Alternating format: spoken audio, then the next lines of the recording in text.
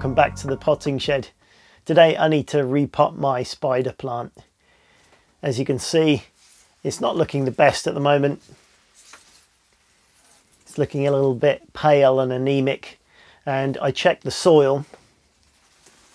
It's feeling very dry and very compacted, so I think we probably need to replace the soil. I quite like it in this hanging basket, so if I can, I'd like it to keep it in there and maybe just replace the soil with something fresh. It's been in there for 2 years now, I think was the last video I made on this plant, putting it in this hanging basket, and it looks really good in the kitchen. So that's what I'm going to do. Have a look, really see what the roots look like. The spider plants actually don't mind being a little bit root bound. It's not something that's an issue for this type of plant. So if you've got one and it's been in the same pot for a while, it's not necessarily a big issue. If it is not happy and there's something wrong, then it's always worth taking a look and just checking what the situation is. Now, a quick care guide before we get started. These spider plants are one of the easiest plants to look after. They are very tolerant.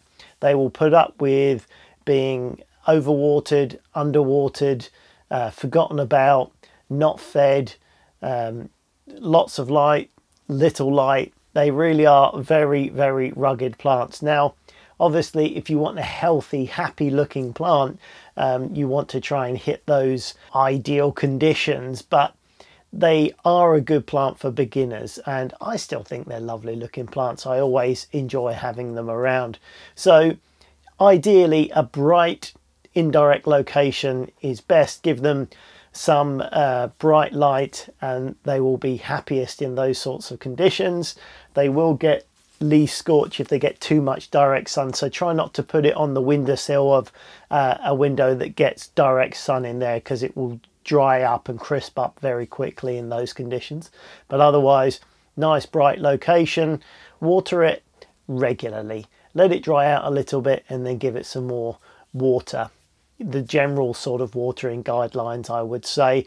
Now, if you're a busy person and you forget for a couple of days, it's going to be fine. It's not a problem. And let me think, fertilizing, pretty standard as well. They don't need a huge amount.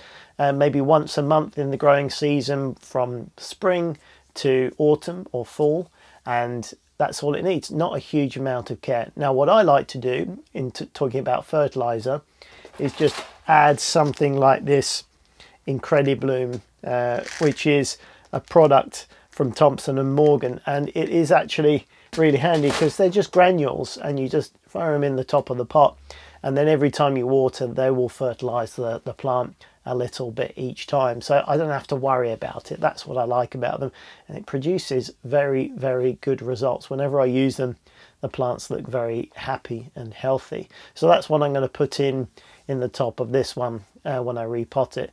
But I think it just needs a refresh, really. Nothing major. Just give it a bit of extra soil where it can hold on to the moisture a little bit longer. It should be fine. But let's open it up, have a look at what's going on, and we'll take it from there.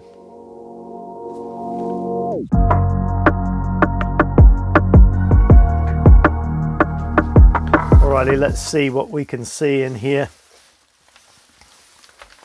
So there is a pot in here.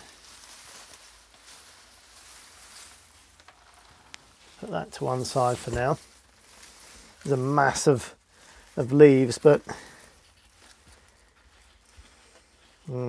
soil doesn't feel particularly good. Let's see if we can have a look.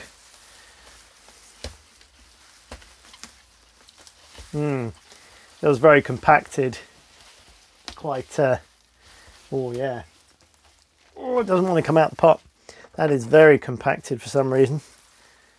I think it might be the roots are sticking it in there. Using my trusty harvest knife, always used for gardening tasks.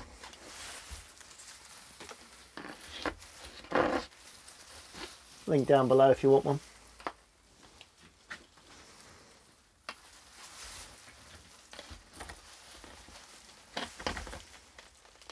Oh boy, that doesn't feel good. There we are. That's got it going. Yep. That's pretty root bound. Ah, that's interesting. Why is there a... Oh, I see. Trying to work out why there's a plastic tray at the bottom, but this is a pot with holes in it. So I've obviously put a tray at the bottom of it to catch any water coming down, and the roots have grown around the tray. Yeah, I mean, that is absolutely full of roots.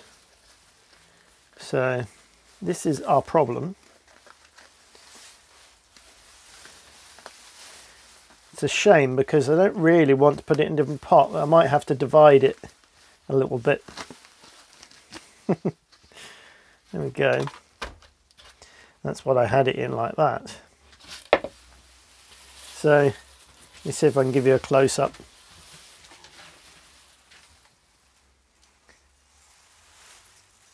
Yeah,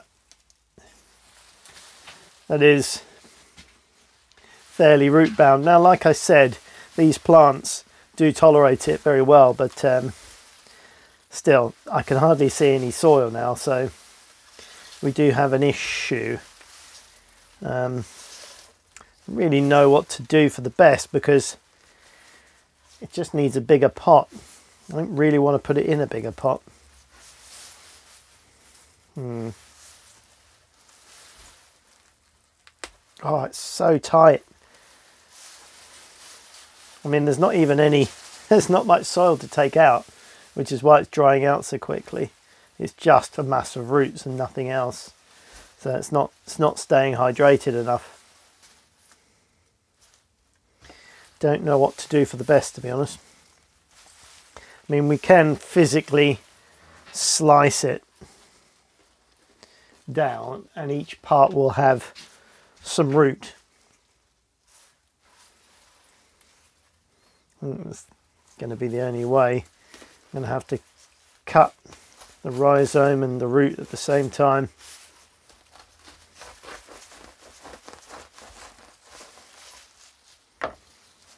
There we are.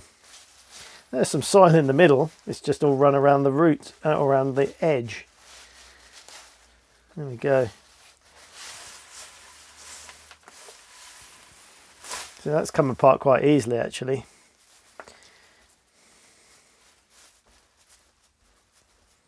Now what are we going to do? Try and put half of it back and see if it will fill out. There's plenty of roots. This one's a bit bigger, a bit fuller. That's not too bad, actually. That will probably flow over quite nicely. Let's give that a go. See how it looks. The root structure is very good, although dry. There's plenty of root there to carry on. I've got some new soil here.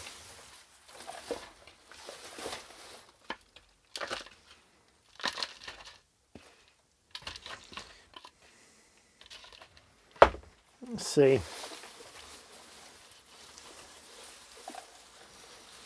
This is just normal potting soil with a lot of perlite in it, and I've put a little bit of topsoil in it as well, just to retain a bit more water because it was drying out quite quickly. So standard houseplant potting soil, additional perlite and topsoil. So let's move this over here so you see what we're doing.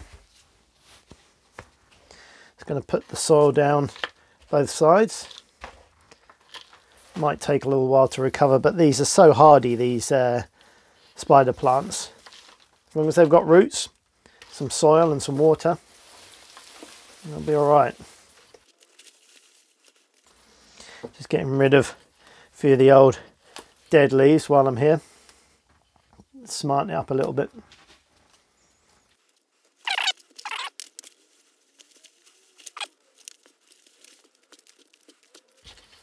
Just pushing the soil down the sides, making sure we get the soil all the way around the roots. We don't want any air pockets where there isn't any soil in contact with the surface area of the roots.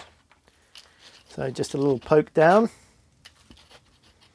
You can use something like a garden cane or a chopping stick just to work it down the side to make sure that the soil gets everywhere.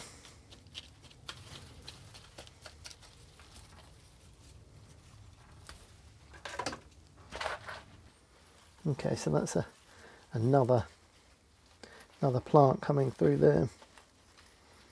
This is the trouble. As they grow, you just get more and more plants growing in the pot, which means more and more roots, and you know, it's been there a couple of years, so this is what happens. You need to give it a bit of maintenance sometimes.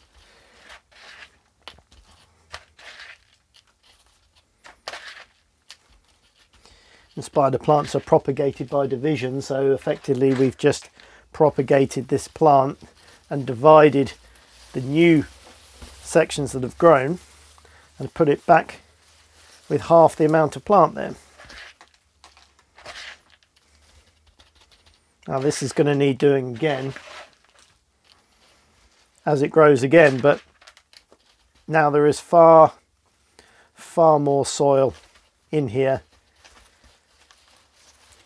It's a better water retentive mix, so I think for maybe the next year or 18 months it's going to be fine. It's got plenty of soil to grow into, so I think it's going to be fine. And then we'll have to decide what we do then. Might have to divide it again and make it even smaller. Right, give it some fertilizing granules on the surface. Just like to work a few of them just under the surface of the soil.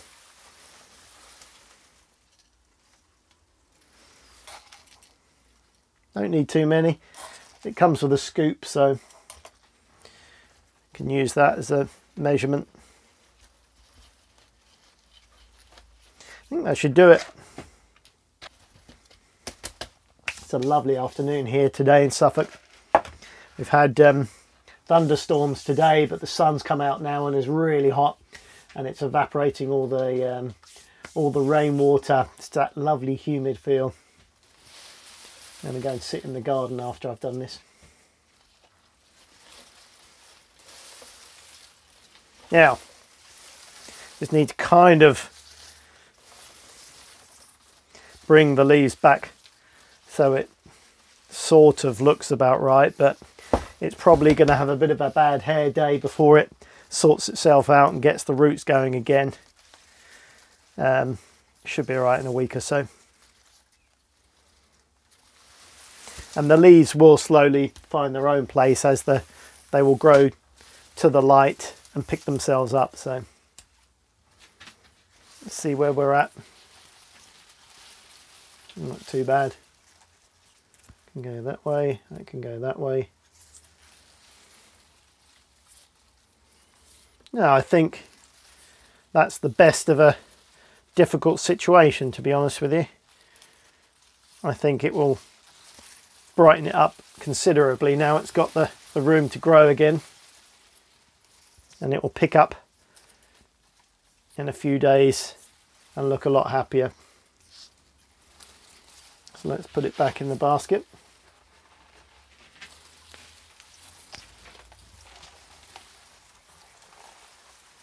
It's easier said than done. Oh, this is awkward.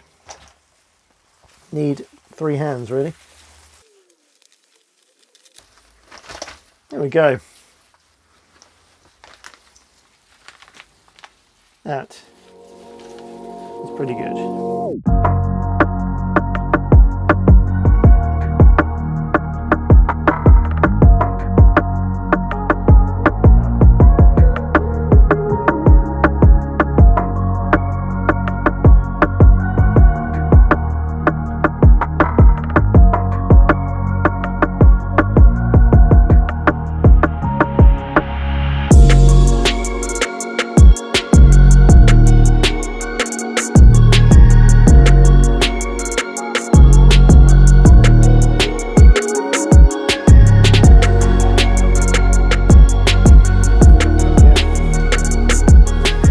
Not too bad actually.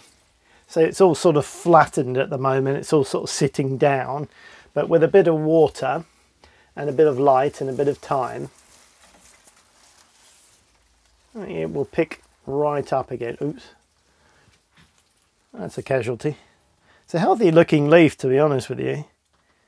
It's okay, it's just lacking a bit of vigour. I think it'll be fine. There we go, this is the spider plant repot. I think it will be fine, but if you have a spider plant that's not looking too happy, just remember, are you watering it once a week when it needs, you know, fill the soil? I shouldn't say once a week, it's very difficult to say that. These sort of plants will tolerate probably watering it once a week, but fill the soil. Is it moist? Is there any wetness in the soil? If not, make sure you water it. Keep checking it and find how quickly it dries out. And if it dries out once a week, water it once a week. If it takes 2 weeks to dry out, water it every 2 weeks. But keep an eye on it, keep it watered, give it plenty of sun, nice bright conditions, and give it a bit of fertilizer in the growing season. And it should be pretty happy, to be honest with you. Very easy to look after and very nice things to have. So that's it for this video. I hope you found it helpful. Please give it a thumbs up if you had, and I will catch you very soon on another video. Bye for now.